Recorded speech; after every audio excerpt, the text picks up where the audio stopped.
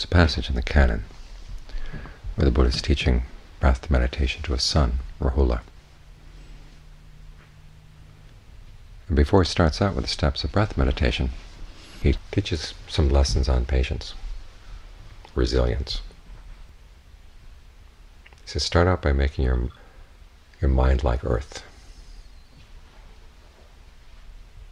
solid like the earth. When fragrant things are thrown on the earth doesn't get excited. When foul and disgusting things are thrown on the earth doesn't shrink away, it just stays right there. Make your mind like water, he says. When you use water to wash away fragrant things, the water is not excited that this is its task for today. Or if it's used to wash away dirty and disgusting things, the water doesn't shrink away. Make your mind like fire. Fire can burn nice things and disgusting things and doesn't react differently in either way. Make your mind like wind, as the wind blows things around.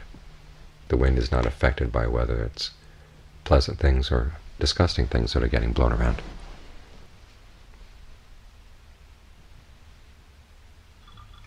In other words, it's a prerequisite for getting the mind to settle down. You've got to develop a certain quality of patience, resilience, equanimity.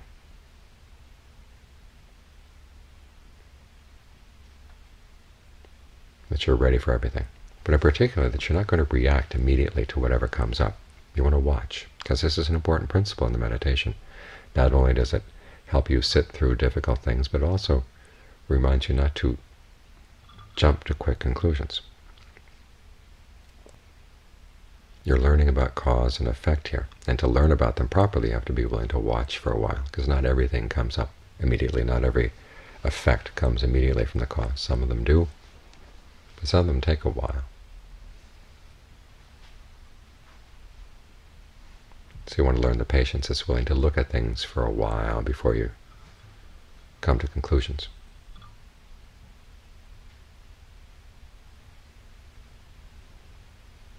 It's not that you don't want things to go well in your meditation. After all, that's why we're here. Simply learning how to focus your desires, where to focus your desire, where to focus your patience. You focus your desire on the causes, what you're doing in the path. You want to be willing to not only do it while you're here, sitting with your eyes closed, but just keep with the breath in all of your activities as continuously as possible. After all, this is a big job we're taking on here. Rooting out the mind's habits, causing suffering for itself and people around you. There's another passage in the canon where an elephant trainer is talking to the Buddha and says, elephants are easy. Human beings are hard. He says, I can be with an elephant for a week, and by the end of the week I will know all of that elephant's tricks. But the human mind has lots of tricks, and it takes more than a week to get to know them. So you're in here for the long haul. So try to have a mature attitude towards your goals, a mature attitude towards being on the path. Even when it seems like the path is endless. It's not endless. This is one of the few paths in life that actually has an end. Think of all the other endless things in life. The fact that as long as you're alive, you're going to be eating every day, every day, every day. Finding food, fixing food, cleaning up afterwards. There's no end to it.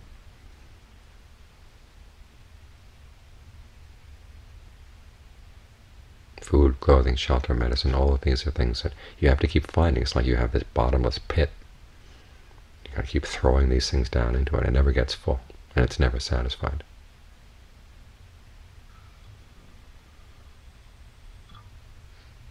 Those are activities that don't have an end. Even the work of the world that you have, that whatever job you have. It's not that you stop working when the job is completed, it's just you get too old or too tired or sick of the work and you stop. But the work is not really done. Someone else is going to have to come in and take it on. But the work of putting an end to suffering really does have an end point.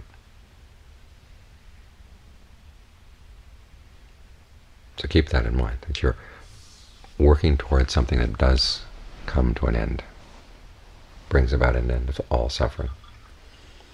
And if you're not on this path, you're just kind of wandering around in the wilderness, totally aimless. That's endless.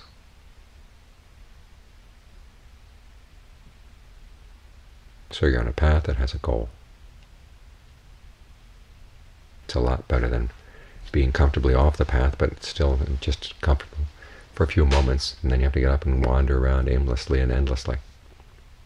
It's much better to be on a path. So always take heart when the path seems difficult. At least you're on the path. You trip, you fall down, you pick yourself up, dust yourself off, and go on.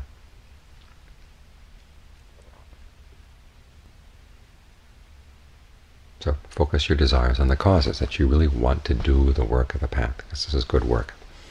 What in the path is something that's asking you to do something you're ashamed of, or something that you don't feel quite right about? It's all good stuff.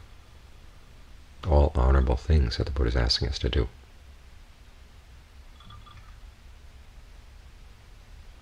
So keep your desire to do the path, to follow the path, strong. Patience is the attitude you have toward the results. Because sometimes it's going to take longer than you might like. This is where that attitude of keeping your mind like earth comes in.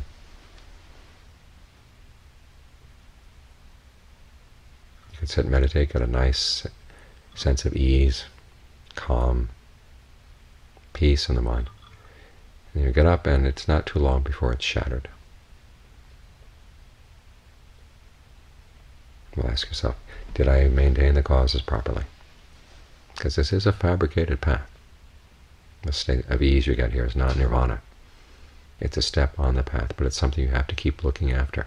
So make sure you focus your desires on doing the causes and your patience on the results that you get.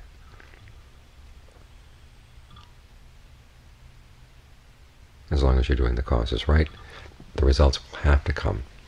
If not as quickly as you want, well, maybe you've got to learn how to adjust your time frame. There are some things in life that really are worth waiting for, worth working for over long periods of time.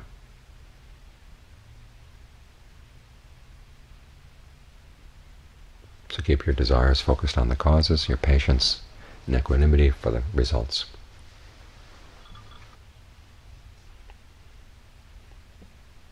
And you find it a lot easier to keep on the path.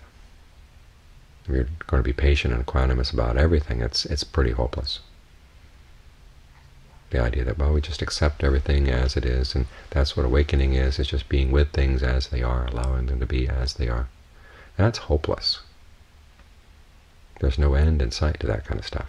It's as if life were a TV station. And you had a TV that was tuned in only to one station. It's a pretty lousy station. And if that were your only choice in life, your only opportunity for entertainment, you would have to, well, put up with this lousy TV station. But it's not that way. It's more like an interactive game. You're shaping life. When they talk about accepting, you have to accept that fact as well, that you have a role in shaping your experience. So you want to do it well. Now you may have some karma coming in from the past that's going to make it necessary to wait for a while before the results you really want are going to show up. But you have the choice right now to start working in the right direction. You want to stick with that choice.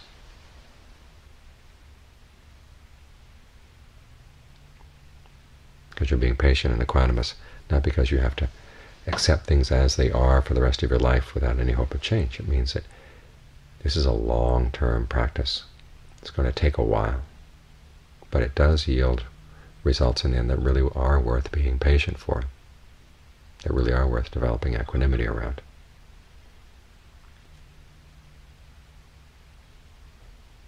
So it's patience with hope, equanimity with hope. And it's not a vain and empty hope. Got the word of the Buddha, the word of his Arahant disciples. This is one job in life you can do that really can get done. So they talk about the attainment of arahantship. That, the holy life has been fulfilled, the task done. That's it. There's nothing else you really have to do after that. Now, whether it's this lifetime or some lifetime down the road, that's not really the issue. What matters is that you get on the road, stay on the road. Even if you fall down, you're still on the road. So pick yourself up and keep walking on the road. If you find yourself wandering off, okay, get back on the road.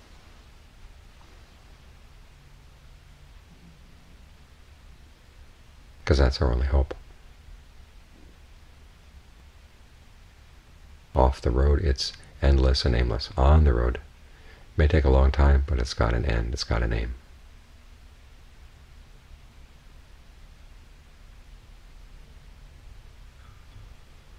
So develop that mind like earth, water, wind, and fire.